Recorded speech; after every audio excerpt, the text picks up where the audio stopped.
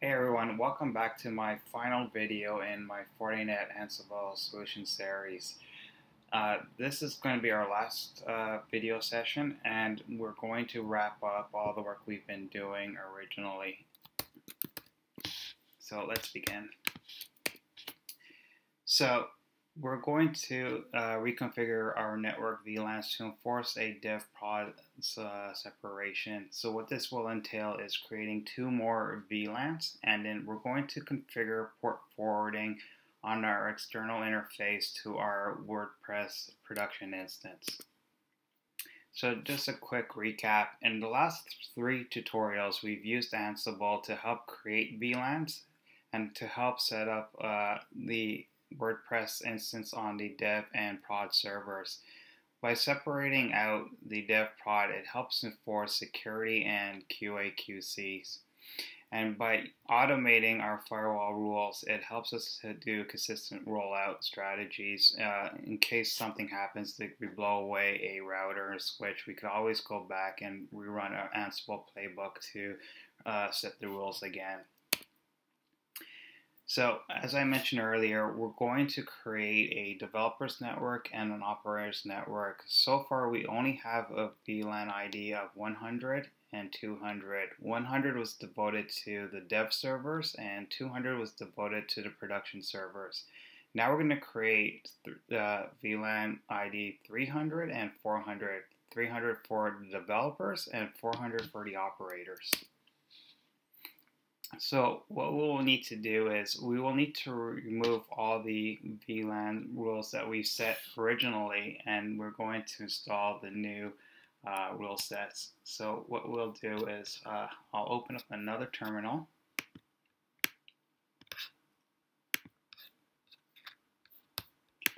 I'll increase the font size a bit here. Okay. And I'm going to grab 2 playbooks from my GitHub repository. Oh, before that, I just realized I need to go into our demo environment, and I need to activate our virtual environment. Okay, so then we'll go to Ansible, and then I'll go down to tutorial 4, and then I'll grab our remove VLAN.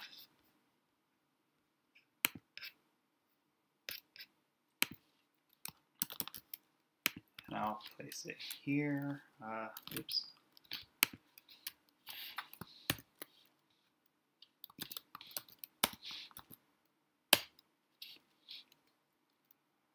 Okay, so I already had it installed. Okay, so I'll just do this real fast.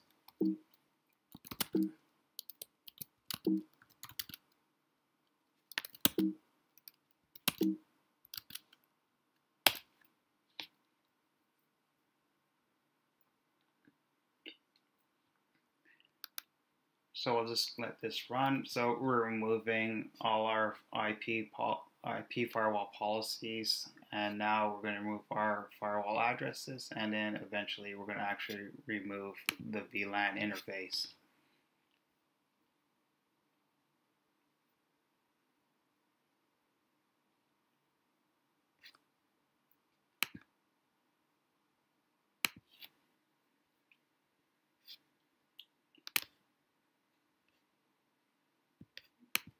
Let's run that again because it didn't complete properly.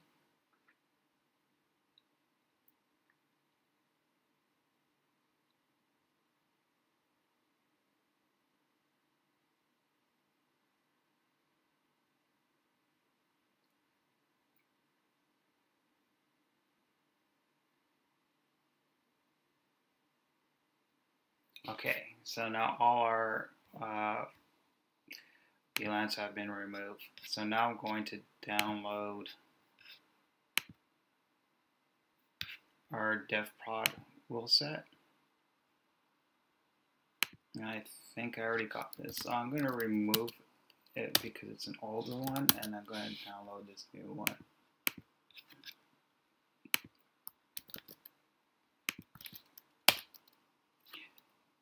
Let me open up VS Code and I'll show you what this looks like.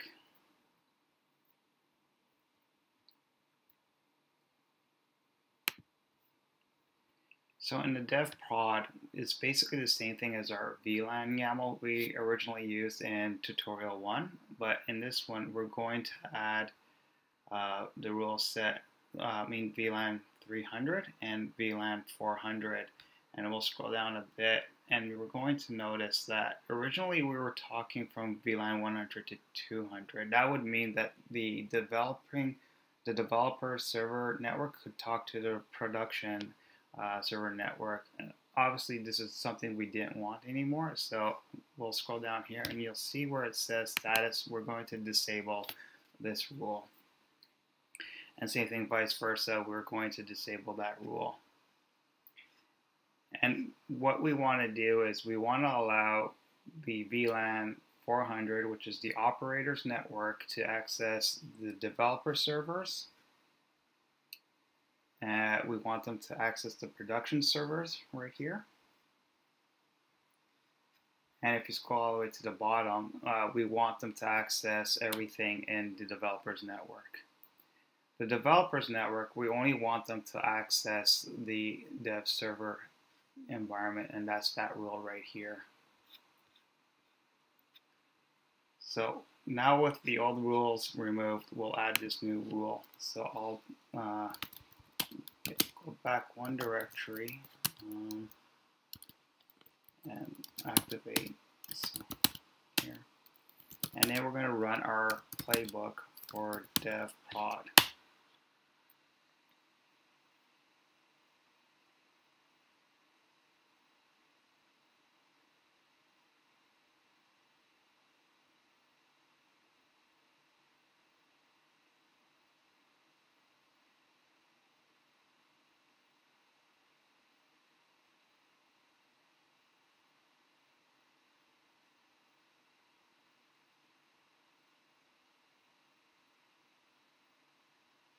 Okay, let's give this a couple of seconds before we're running it.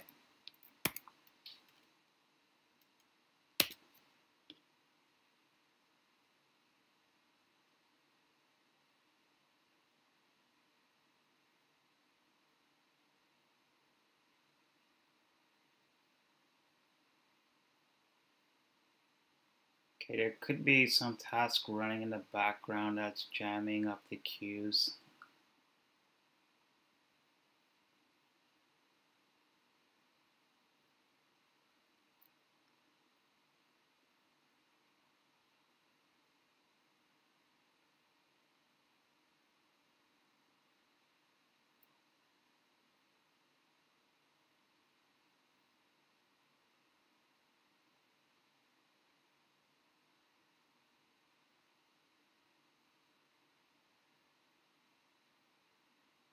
All right.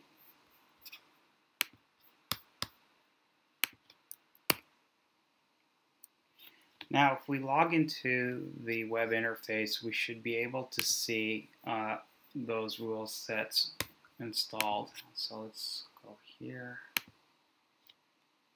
and log into our appliance.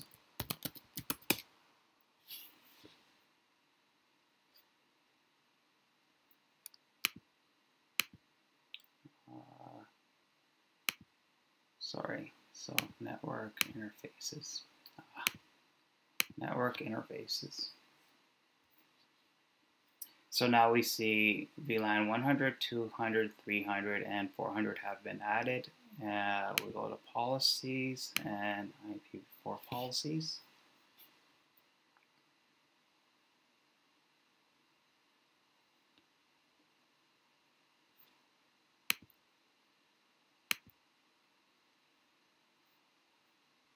And now we see all the new firewall policies have been installed.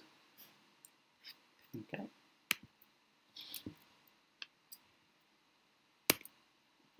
So let's just verify that everything is actually working. So what I'll do is I will set myself to the VLAN 300. So I'll go to networks, VLAN 300, manually 10.1.3.100, 255,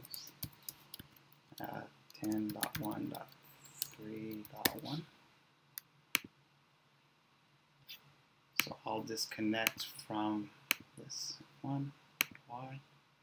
So right now we should be on the developers network, and we'll try to see what we can access. So I'm going to ping the developer server network, and we can have access there. I'm going to ping the production environment network, and notice we can't ping that network.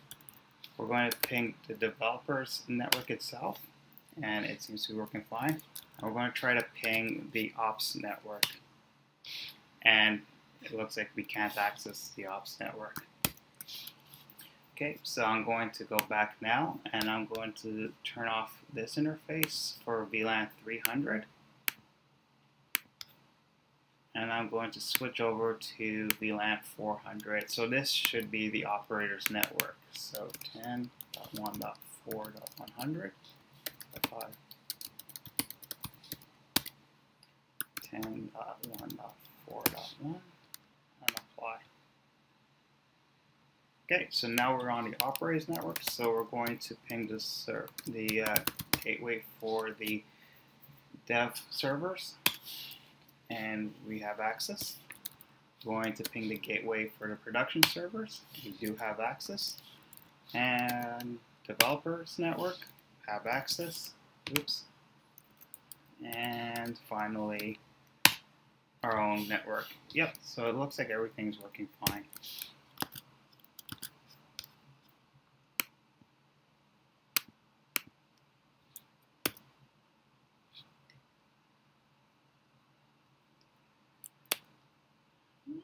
Okay, so in tutorial 3, we set up a dev instance of WordPress and a production instance of WordPress. However, we did not allow external access to the production instance. So we need to now create a virtual IP to allow the mapping, and we need to enable it on the firewall rules.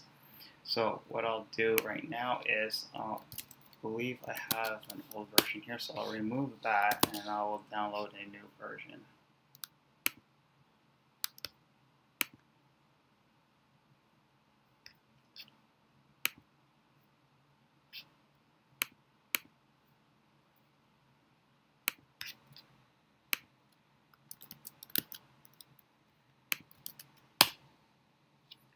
And now there's a couple of changes that might need to take place here. So if we go in, so when under the creating VIP, the firewall VIP, we have an external IP address, and that needs to be mapped to WAN 1. And this won't work anymore because we're on a different network. So I'll just log in again.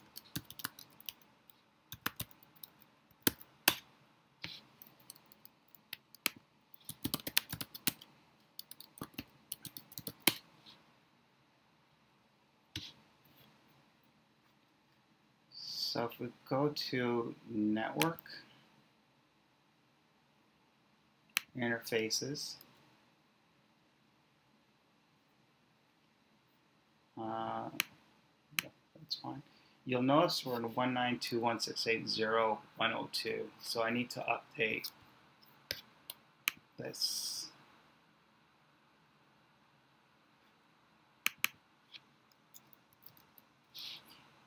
And this is going to be mapped to the IP address 10.1.2.80, which is our production WordPress instance. And this is the firewall rule that will allow the external IPs to VLAN 200. So I'll save this, and I'll execute the playbook.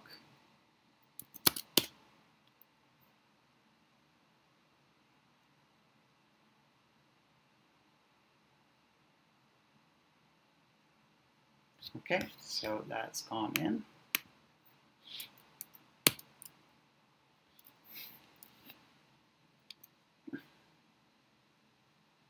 So So there's one more thing. If we take a look at what we did with the WordPress, it was a default install and it took the internal IP address, which means when an external user tries to access the WordPress instance we have set up, they're going to get the internal IP address. So what we'll have to do is we'll have to log into our WordPress instance.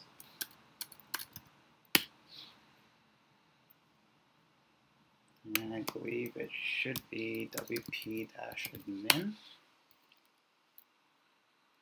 Okay, so we'll go to settings, general, and we're going to change this to our external IP address, which I believe was 192.168.0.102. Change this to 192.168.0.102. And we'll save changes.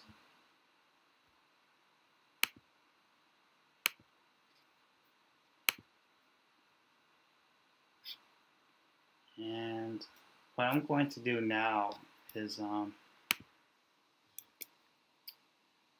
I'm going to deactivate all my interfaces that are tied to the Fortinet because I want to come through the outside gateway. So I'm going to disable all this.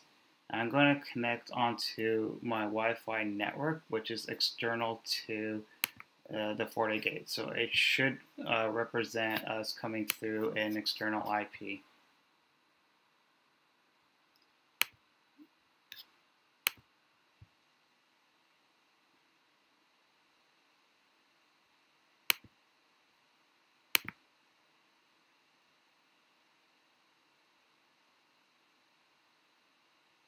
Okay, now we should be fully external, and let's try to see what happens now.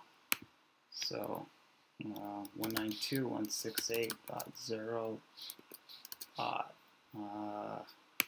was it again? 102.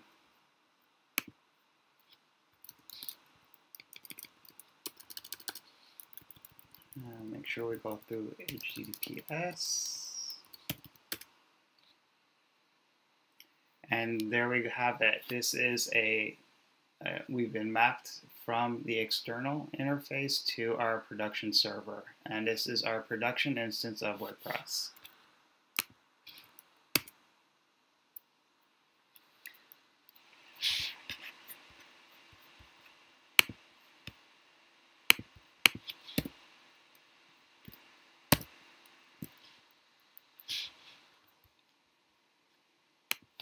So to wrap up, in our series of tutorials, we've demonstrated how we can use Ansible to configure our Fortigate appliance to create the VLANs, to set up a production and development environment to segregate out the two groups. And we've also created a way to route our external HTTPS traffic towards our WordPress production instance.